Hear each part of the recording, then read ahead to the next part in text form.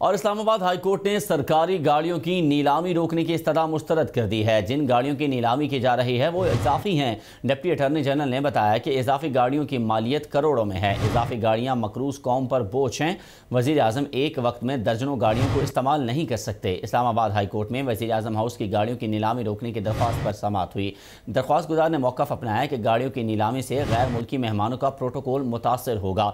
Case की समाअत Islamabad high court के justice Aamir Farooq ने की। आपको अपडेट कर रहे हैं इस्लामाबाद हाई कोर्ट से, जहां सरकारी गाड़ियों की नीलामी रोकने से मुतालिक दरख्वास्त दायर की गई थी, जिसको मुअज़्ज़ज़ अदालत ने मुस्तरद कर दिया है। आपको बताएं कि अदालत आलिया में आज ये समाअत हुई, जिसमें डिप्टी अटॉर्नी जनरल की जानिब से ये मौक़िफ़ अपनाया गया कि जिन गाड़ियों की नीलामी की जा रही है वो गाड़ियाँ इजाफी हैं और इनकी मालियत करोड़ों में है। इजाफी गाड़ियाँ मकरूज कौम पर बोझ हैं।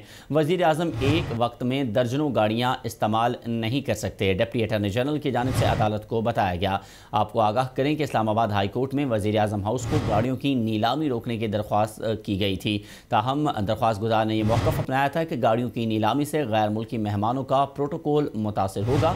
समाअत इस्लामाबाद हाई कोर्ट के जस्टिस आमिर फारूक ने की।